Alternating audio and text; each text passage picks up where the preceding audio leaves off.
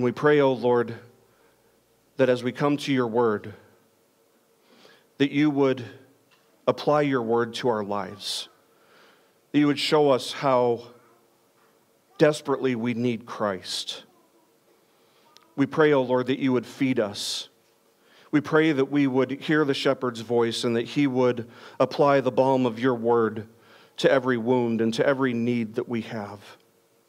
We pray, O Lord, that you would use this not only to strengthen us and to encourage us, but also that Christ may be glorified. O God, use your word to accomplish your purposes in our lives. We pray this in the name of Christ. Amen. Well, if you have your Bibles with you, please turn to John chapter 17. John chapter 17, we'll be having our 13th lesson in the 17th chapter of John. Christina asked me before service, how many sermons do you think there are going to be in John chapter 17? And I think the answer is somewhere around 17. Yeah, I was going to let you hold your breath there for a second. 17 probably. We'll see, but this has been a rich, rich chapter. As I said from the outset as we began studying this chapter is perhaps the top of the top, the cream of the crop in terms of chapters in Scripture. There are very few chapters in Scripture which compare with this one in terms of the content and the number of doctrines that are touched on throughout. So today we'll be looking at John chapter 17, verses 18 and 19. You've probably noticed over the past couple of years, there has been something of an exodus here in Washington State, as our governor has continued to be the only governor left in the country who has refused to relinquish his emergency powers that he claimed in 2020, and as progressivism has become more and more hostile and totalitarian in nature, many who just want to have a nice life and don't want to be told what to do on the smallest and most remote things, they've just decided to leave the state. So it's been something of an exodus. I mean, I personally know a few people who have moved to the Midwest or moved to Florida. You probably know some people personally as well who have exited the state over the past couple of years. But this isn't something that's only happened here in Washington State. It's been a phenomenon that California has experienced as well. In fact, it became such an issue for California. So many people and so many businesses were leaving that their governor actually got on TV and started begging people to stop leaving at one point. So many corporations joined the California exodus. San Jose dropped from 5th place to 22nd place over the span of a year in the rankings for cities that are the best business hubs, while San Francisco plummeted from 1st place all the way down to 24th place. So it's hard to blame anyone. It's hard to blame any corporations or CEOs who are in charge of making decisions for corporations for wanting to leave states in which criminals aren't prosecuted, in which taxes get increased every year, and totalitarian governors somehow keep pulling out victories that allow them to remain in office, all while the housing market becomes more and more unaffordable for most people, making it at least very difficult for top companies to bring in top talent to work for them. Our corner of the country has, meanwhile, grown in absolute godlessness, especially over the past 2 years. I tell people that there isn't a country in the world that needs missionaries more than this area of the country does. And I don't say that tongue-in-cheek. But I'm not here to talk to you about politics and all that type of stuff. I'm here to talk to you about the Lord today. As Christians, we're also tempted to do what we've seen people do over the past couple years. We're tempted to have an exodus. We're tempted to at least retreat from the culture around us. It would be so much easier. It would save us from so much heartache. It would save us from so much humiliation, maybe, wouldn't it, if we just withdrew from the culture as much as possible? Think of all the stress, think of all the anxiety that we could avoid if we just lived in a place where everybody's a little bit more like us than they are down in that place.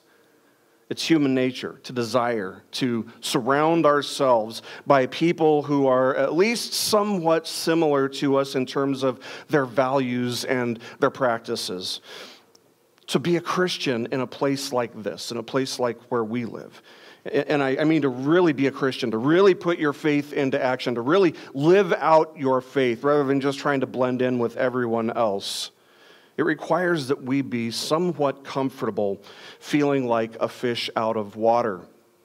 Last week we had a visitor here from West Virginia, and he and I had a long conversation after the service, and one of the things that I told him was that I'm so thankful that when I was growing up in Las Vegas, I was really into punk music, and I was really into the punk scene. I said I'm not thankful for it because of how sinful the music is and the movement is, but because it taught me to be very comfortable being a complete nonconformist. I never felt like I needed to fit in with the people around me, and that has served me very well in ministry because I don't think, honestly, I don't think that there has ever been a time in our country when Christians needed to be nonconformists as much as they do right now, and comfortable being nonconformists as much as they do right now, especially in the corner of the country, at least the side of the country that we're in.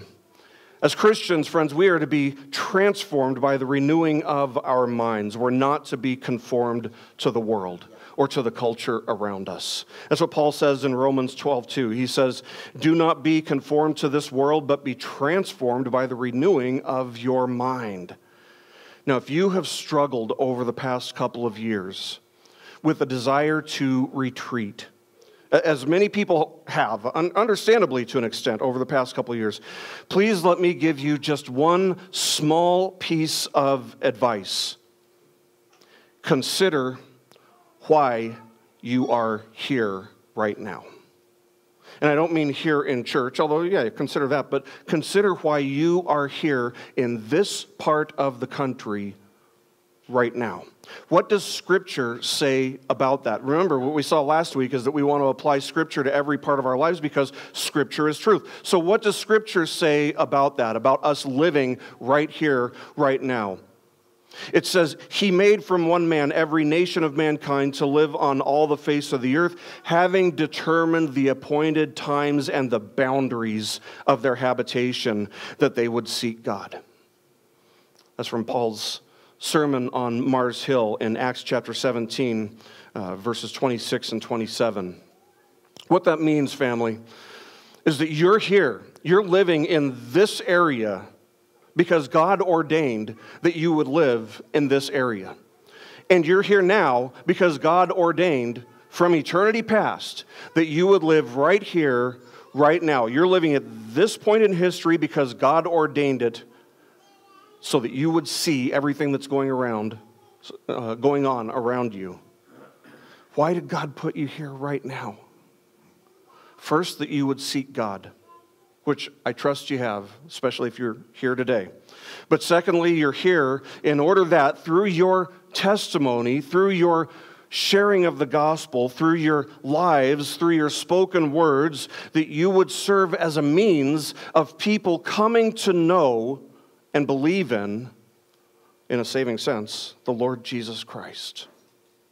And that is the central point of the text that we come to today in John chapter 17, verses 18 and 19. We've been studying Jesus' high priestly prayer throughout this chapter, and over the past few passages, we've seen that Jesus prayed that the disciples, and we by extension, would individually, that we would personally exhibit several characteristics. He prayed that the disciples and we would be characterized first by having experienced Christ's joy.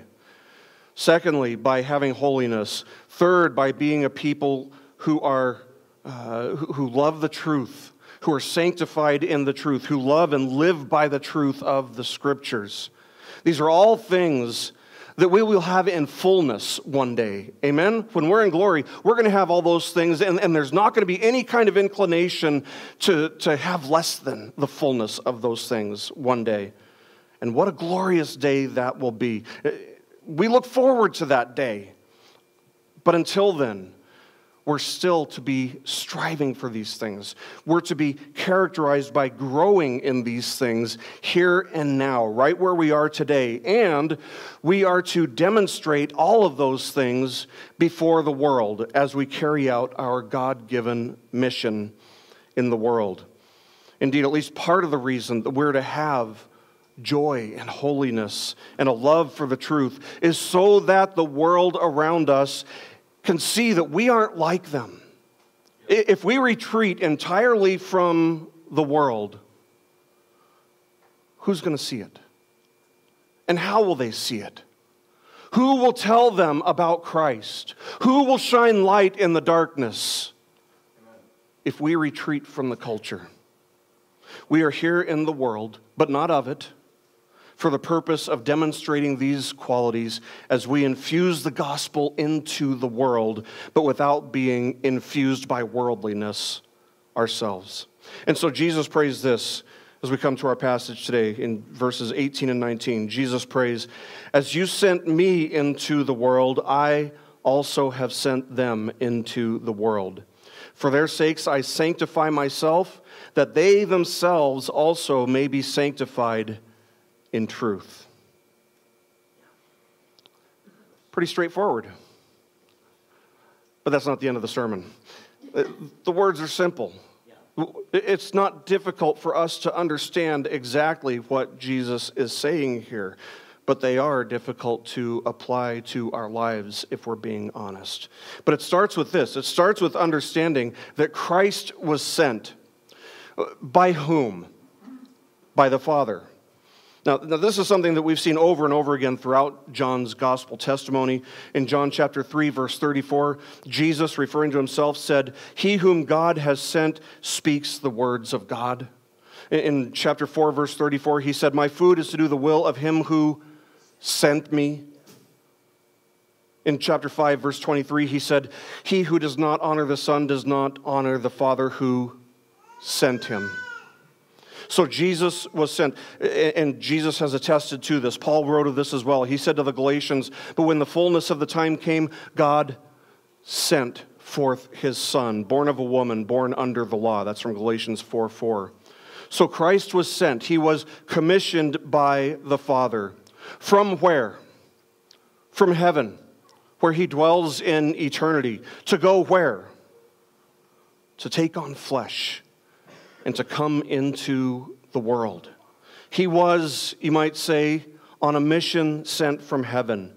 We refer to this as the incarnation of Christ. That's probably the most common way to refer to it, but it's also referred to as the condescension of Christ, or you might even call it the humiliation of Christ. These phrases are a little bit more descriptive than the phrase, the incarnation of Christ, because they remind us that Christ temporarily took on this lower status by taking on flesh.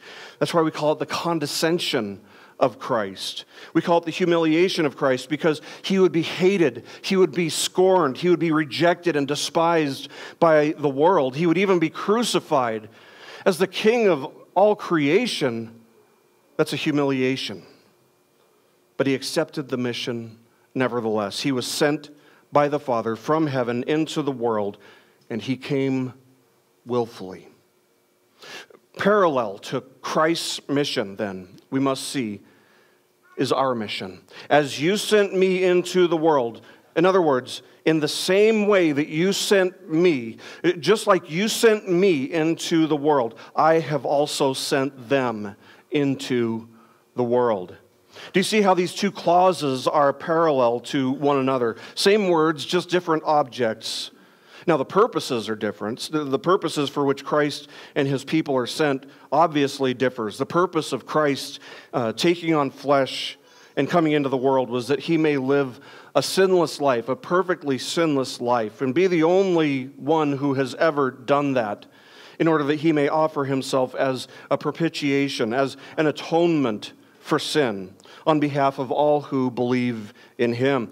And our purpose is completely different. We are to sacrifice our lives in a sense, but not in the way that Christ did, not for the purpose that Christ did. Our purpose is to sacrifice our lives in the sense that we go and we live for the mission that Christ has given us. We go and we tell the world that there is no name under heaven that has been given among men by which we must be saved. Jesus only. Jesus is the means of salvation and the only means. So the characteristic that we're talking about here, the thing that should characterize the church as it relates to the disciples and to us, is mission. Mission. We should be characterized by joy, holiness, truth, and mission. This is why Christ left us in the world. He went to the Father. He didn't take the disciples with him. Why? Because he sent them into the world. Because there is a mission to fulfill. Christ left the disciples and the church on earth because he not only ordained who would be saved, but he also ordained how they would be saved. And how would people be saved? By his people preaching the good news of salvation in Christ. He has not only ordained the ends, but he has also ordained the means to the ends that he has ordained. And the way his people throughout the church age would be saved is by the preaching, the sharing, the proclamation of the gospel. Now, what some Christians try to do is they'll say, well, Francis of Assisi said, preach the gospel at all times, use words if necessary, so I'll just try to let my life speak for itself, which is one of the dumbest quotes of all time, to be honest.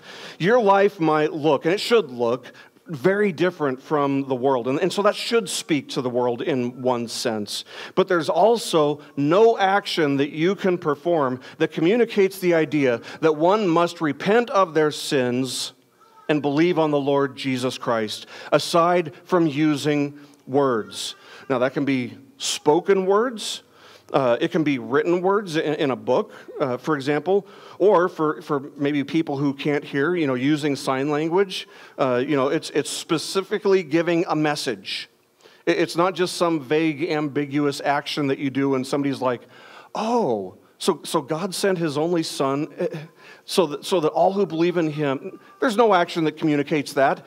Words communicate that. Words have to be used.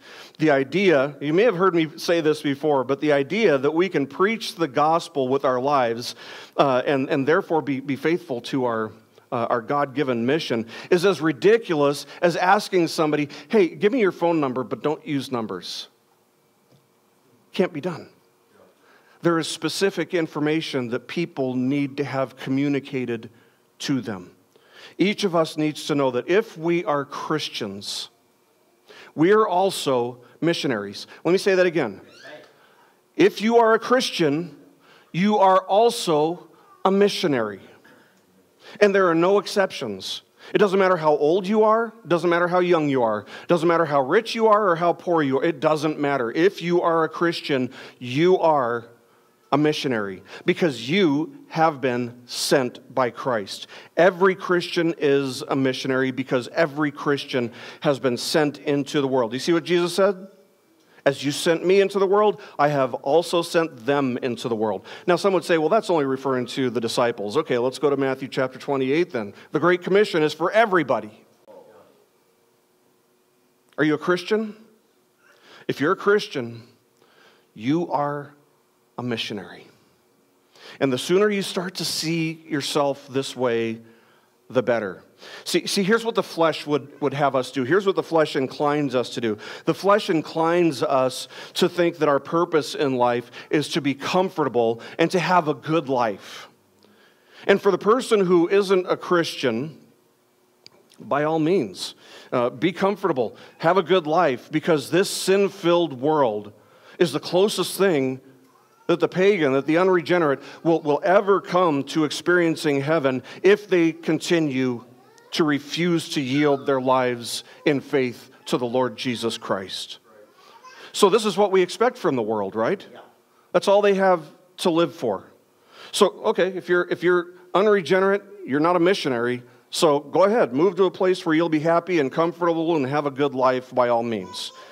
But if you're a Christian, you are a missionary, and your purpose is not, first and foremost, to be comfortable and to have a good life. Your purpose isn't to serve yourself. It's to serve Christ and to be faithful to the mission that He has given to the church. Now, let's be really sure that we're very clear about this. Christ has given us a mission, has He not? Christ Himself has sent you, hasn't He? And where? Or to whom has He sent you? To the world. And this is where it becomes difficult to apply this passage to our lives, even though it's not at all difficult to understand what Jesus says. Because what we're talking about here is going to a people who hate Jesus and have done nothing throughout their entire lives from the second that they were conceived except despise and rebel against Christ their entire lives. That's who the world is in this context. Now, we know that there are several definitions for the Greek word that gets translated world. In fact, there are 10 different definitions, so we need to look at the context every time to determine which definition is applying here. You need to know, I need you to be clear on this, that this word doesn't refer to going into the world as in going to the countryside and withdrawing away from human civilization. Now, sometimes the word can mean that. It can mean going out into the earth. But that's not what it means here. Because Christ wasn't sent into the countryside. He was sent into the world. He was sent into hostile territory among sinners. Your mission is life. Your mission in life is not to go to a peaceful part of the earth. It just means that before any other vocation, before any other calling that you have, you are a missionary to the unregenerate, to the lost. It was Charles Spurgeon who famously said, every Christian is either a missionary or an imposter, end quote. And he'd go on to add that, quote, that man who says, I believe in Jesus, but does not think enough of Jesus ever to tell another about him by mouth or pen or tract is an imposter. End quote. Now, this doesn't have to be difficult. Sharing the gospel doesn't have to be difficult. We tend to make it difficult. We tend to overcomplicate things. But if you think about it, we naturally talk to people. We naturally want to tell people that we know about the things that we love and the things that we like, don't we? I mean, that's why we have apps where we can leave reviews for a business. It's why search engines have a place for consumers to leave reviews for businesses that they've patronized. It's why when you buy something on an enormous e-commerce website, you might scroll through all the reviews first just to see what people's experiences with that thing were. And the reason that they leave those reviews is because people naturally like to talk about their experiences, things that they like or things that they dislike. So why would it be any different with Jesus? Why would it be any different with the gospel? If Christ is my greatest love, as he should be, and say I've got a friend who wants nothing to do with me because he can't stand Jesus. Well, now I'm in a situation where I have to pick and choose. And I have to go with Jesus. Obedience to Christ would compel me to urge that friend to reconsider their hatred of Jesus and to evaluate their spiritual status in light of what Scripture says. What are you going to do when you stand before God someday, friend? What are you going to do when he judges you for everything that you have done in your entire life? Reconsider, please. As Paul would say to the Corinthians, the love of Christ controls us. That's from 2 Corinthians chapter 5, verse 14. Now that can also be translated as the love of Christ constrains us or compels us. When he says that, is Paul saying that Christ's love for us compels us, or that our love for him compels us? It's a trick question because it can actually mean either one. It's kind of a double entendre, if you would. So the question that I have before you is this: does the love of Christ constrain you? Does the love of Christ control you or compel you? Does it draw you to take action, to do certain things? Now, I think if we're being honest, the best answer that any of us can possibly give is, yes, it constrains me or controls me to a certain extent. Okay, we get it. What gets in the way of Christ's love compelling us? Sin does. And we all sin, right? But friends, if the love of Christ is not compelling you to share the gospel, you have to repent. You have to repent. Learn to see yourself as a missionary. The only thing that will prevent the love of Christ from compelling you to share the gospel is sin. See, what we tend to do, just naturally, we all have a flesh nature. We all sin. And so what we tend to do, what the flesh inclines us to do, is just withdraw from the world. We hate what we see, and rightfully so. We should hate what we see in the world, especially in a culture like ours where we see that God's judgment is surely upon us. Yes, we should hate what we see. We know that the world hates us because the world hates Jesus. And so what ends up happening is we end up withdrawing and finding a community of people who are more like us to spend our time with. This is just called the principle of homogeneity. It just means that we like being around people who like us and who are like us. But being a missionary necessarily entails having a willingness to do things that you're uncomfortable with, to leave, to step outside of our comfort zones. When I went on a mission to Moldova in the summer of 2005, following my first year at seminary, man, I had no idea what I was in for. But I knew this. I knew that I was going to be put outside of my comfort zone. I just didn't care. I had no idea that we would be walking everywhere we went rather than taking a car. That was very uncomfortable. I had no idea that at one point I'd have to go 9 days without taking a shower. And let me tell you, my fellow missionaries hated that more than I did, since I have no sense of smell. I also had no idea that that's where I would first experience the calling to a preaching ministry. The guy who was in charge of the mission organization in Moldova told me on day one, "You're the seminary guy, so you're going to do all the preaching." I hadn't even taken a preaching class yet. I had never preached anything in my entire life up to that point, and I had always hated public speaking.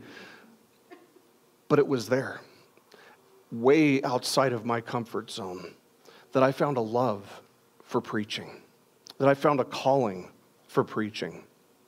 See, being a missionary means having a willingness to get outside of your comfort zone and knowing that that's just part of the way it works.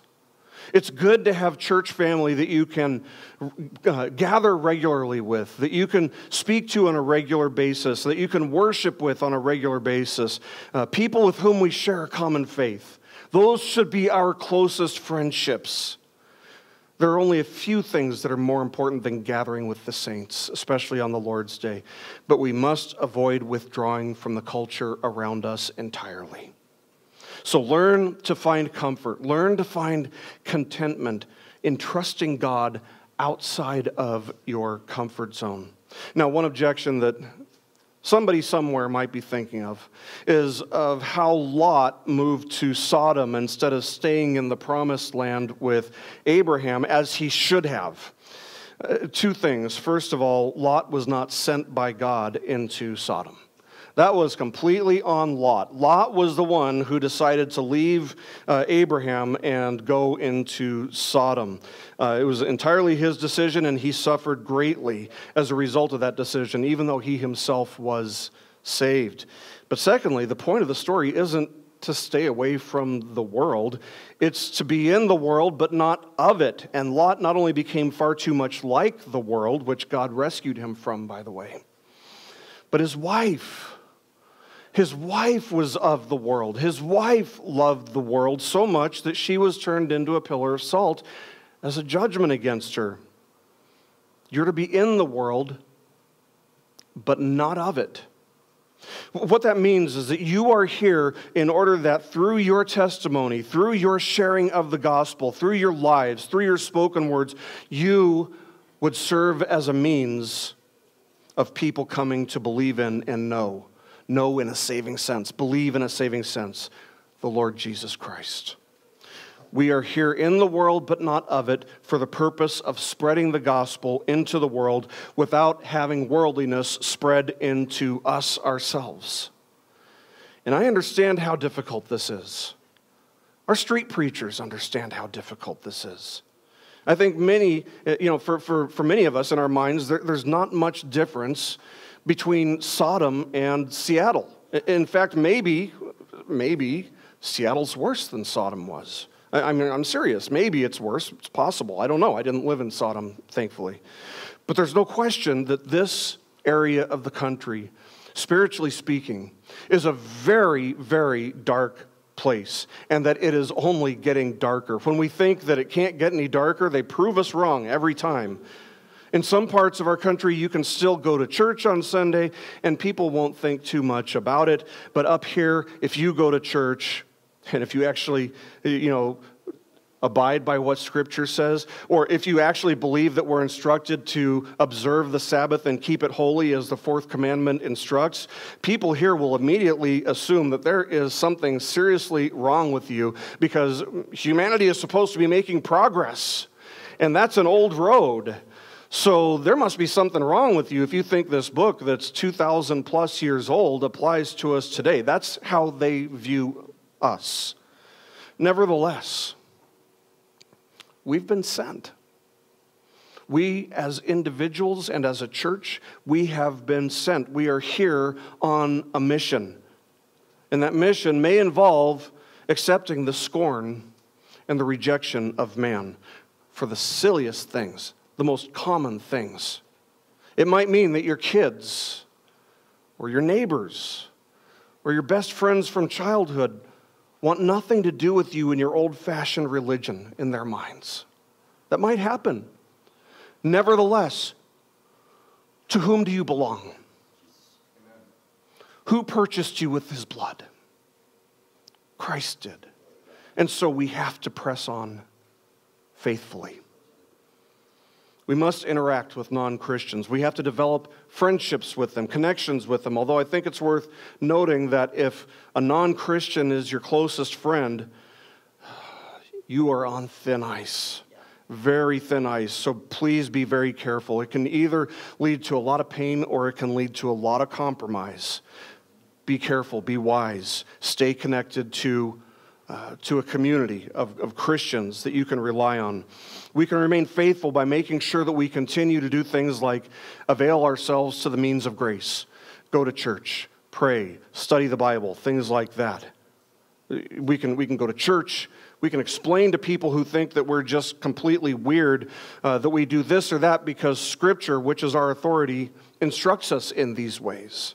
We should be doing that. They should be noticing that we're different, and we should be explaining what our authority is. We should be inviting non-Christians to church. We should be inviting them to our midweek studies. We should be inviting them to come over to our places and to read and study the Bible with us, and so on and so forth. The list just goes on and on. There are all kinds of ways to share the gospel with people, all sorts of opportunities that we should be talking to people about. All of this is to say that we should not only share the good news of Christ, but we must go into the world as he did. As he did. See, there's more than one parallel here.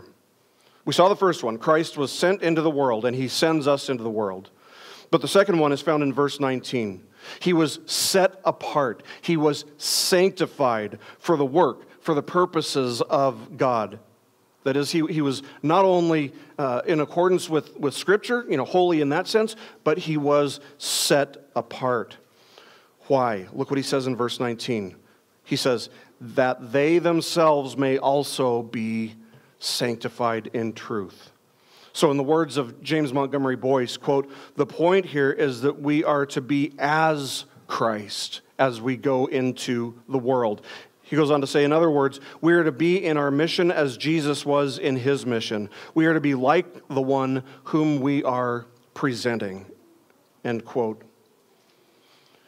Now maybe this is part of our apprehension.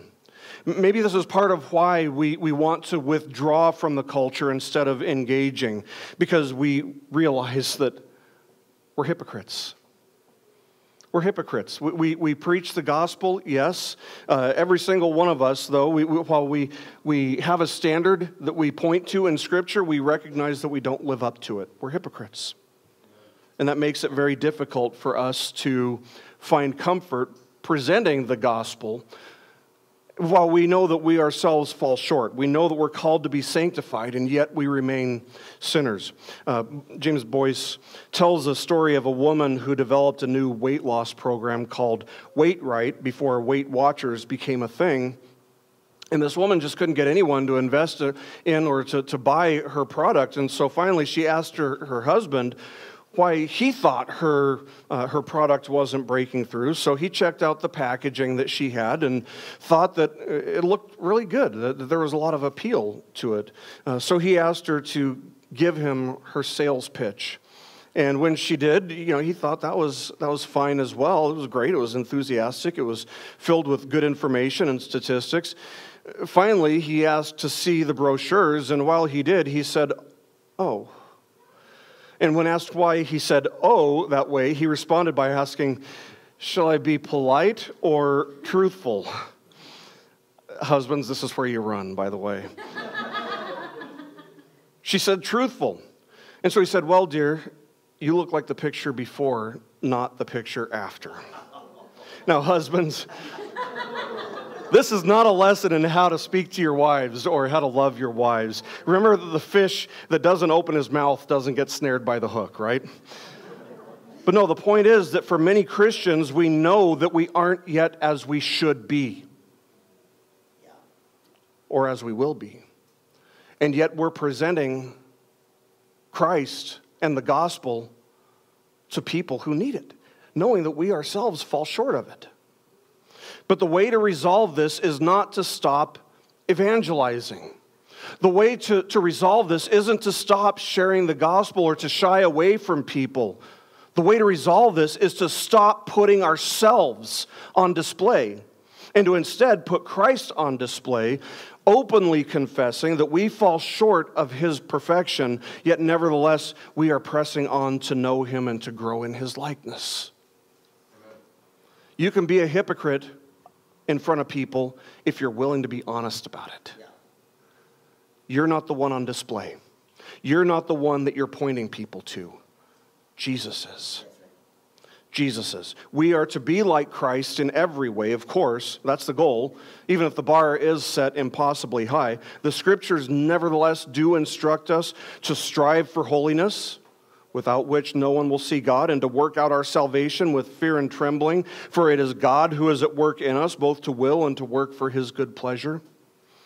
But we should see that there's special attention in this passage in John given to the characteristics that Jesus has laid out over the past several verses.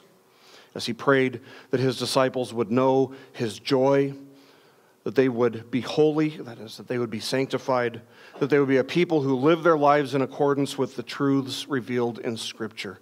These things all should be present in our mission. Because if you go into the world without Christ's joy, remember that joy is just having the quiet confidence and contentment that God is using every circumstance of your life to work out His purposes, even painful circumstances. That's why Christ, when He was on the cross, He still had joy, because He had this quiet confidence that God was in charge, that nothing was happening that wasn't outside of that was outside of the sphere of God's sovereignty. So if you go into the world without Christ's joy, then yes, the scorn, the mockery, the animosity that you'll receive will dissuade you from ever trying that again.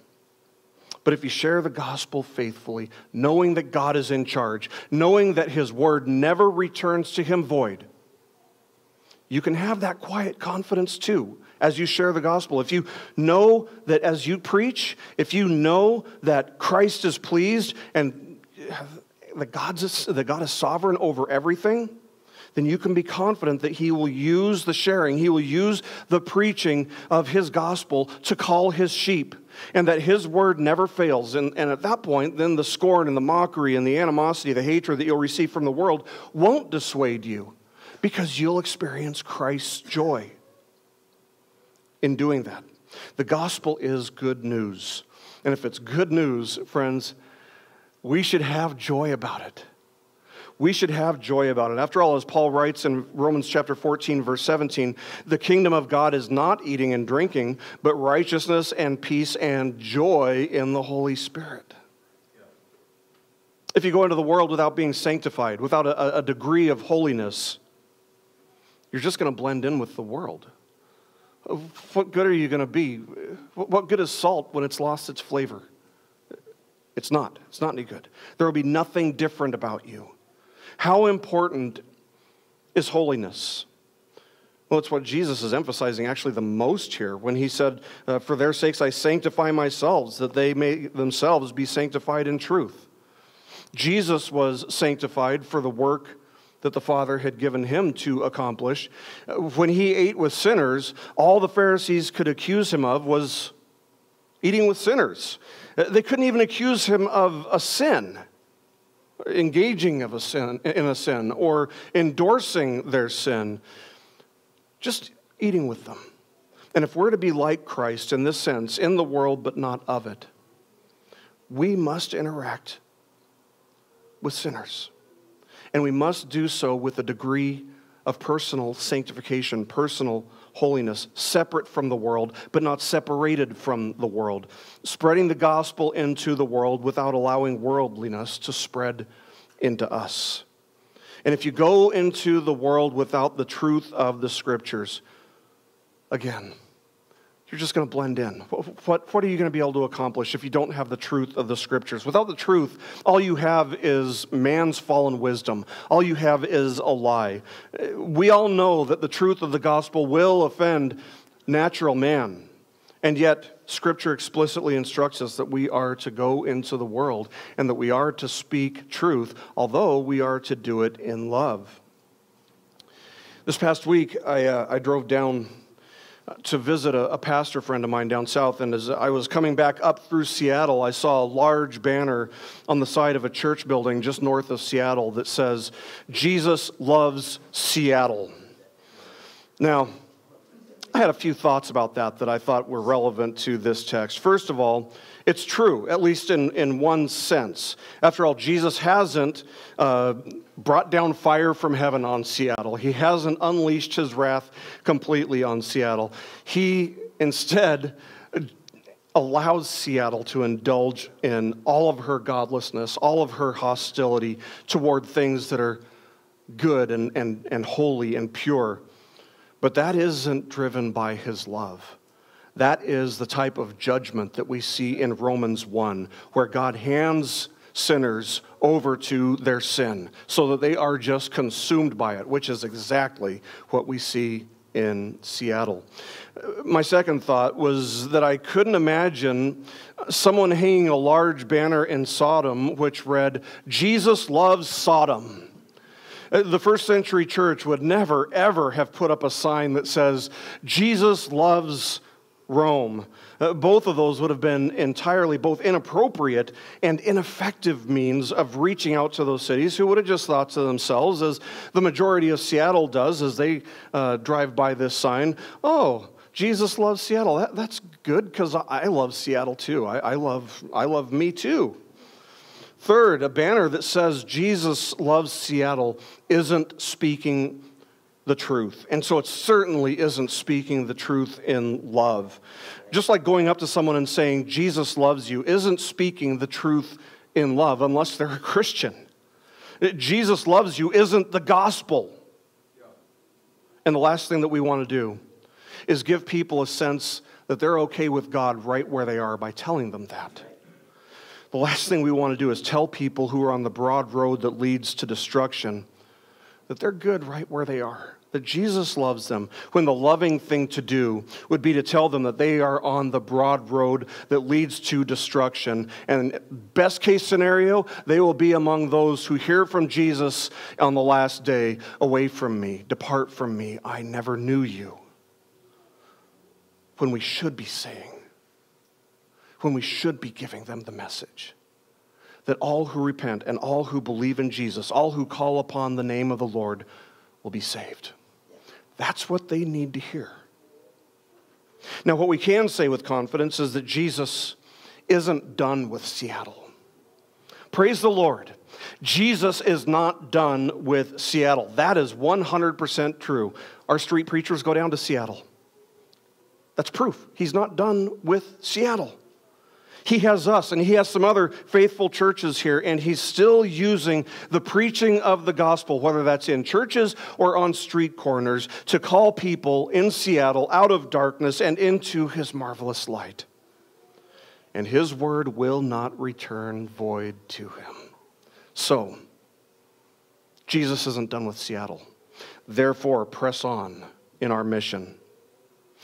There are two additional characteristics that I think are at least implied here, and that will be helpful for us as we act as missionaries to the world. The first is agape love. Jesus came into the world because of love. To love in this sense means to desire the greatest good for another. But let's remember that love does not rejoice in unrighteousness. That's what the world does. It's what the world wants us to do. When people see that sign, that's what they think Jesus is doing of the sins that you see going on parade down in Seattle. But real biblical love does not rejoice with unrighteousness. Instead, love rejoices with the truth. God's word, not the culture. God's word tells us what is true. Paul defines this word, love, for us in 1 Corinthians chapter 13, verses 4-7, where he writes, "Love is patient, love is kind and is not jealous. Love does not brag and is not arrogant, does not act unbecomingly." In other words, you can't be like these things when you're on a mission. "It does not seek its own, is not provoked, does not take account of wrong suffered, does not rejoice in unrighteousness, but rejoices with the truth, bears all things, believes all things, hopes all things, endures all things." In a nutshell, there's agape love for you. Without this kind of love for the lost, what are we going to sound like to them? Paul actually tells us in verse 1 of chapter 13 of 1 Corinthians. He says, we'll sound like a noisy gong or a clanging cymbal if you go as a missionary without love. And the final characteristic that I think is implied or that's useful for us as we go into the world, if we're to go as Christ went into the world, is compassion. Don't hate the people who are slaves to sin. Feel compassion for them. Matthew tells us that when Jesus looked upon the masses of people who had come to have him minister to them, he says in Matthew 9:36, he felt compassion for them because they were distressed and dispirited like sheep without a shepherd. Friends, if you go into the world without joy, holiness, truth, a sense of mission, agape love, and compassion, then the world's scorn very well could cause you to become jaded. But if we go out into the world with these things, the world will notice. We will be completely different from the world, and they will notice. The Lord Jesus is building his church just as he promised, and the gates of hell will never prevail against it. The picture there is not of the world trying to get in, or of hell trying to get into the church, but of church going into the world to rescue sinners by preaching the gospel. And the means of salvation, the means that God has ordained to this end, is sending his people into the world with the only message, the only truly good news of redemption and reconciliation with God by grace alone, through faith alone, in Christ alone. We are here in the world, but we're not to be of it, for the purpose of spreading the gospel into the world without having worldliness spread into us ourselves. May God fill us, therefore, with joy with holiness, with truth, with love, and with compassion as we go. And may He grant us the grace and personal conviction to devote ourselves to this cause, to this mission, to faithfully following it above every other calling in life, for the glory of Christ. Let's pray.